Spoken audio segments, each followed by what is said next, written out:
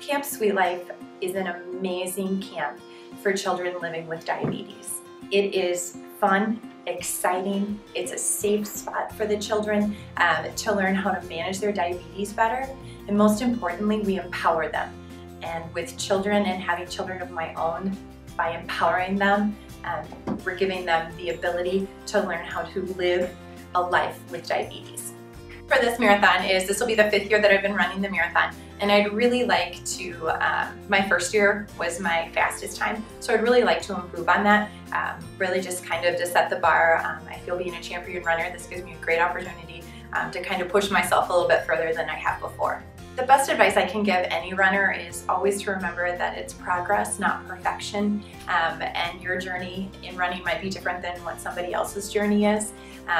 And with that, the big thing that I always do is I break it down, whether it's a 1-mile run, whether it's a 10-mile run, break it down into pieces that you know you can do.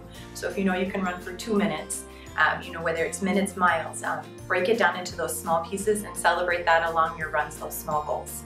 This is my first year as a champion runner, and I am so excited to do this for the Mankato community for Camp Sweet Life Adventures, and I really hope you'll support me in this journey.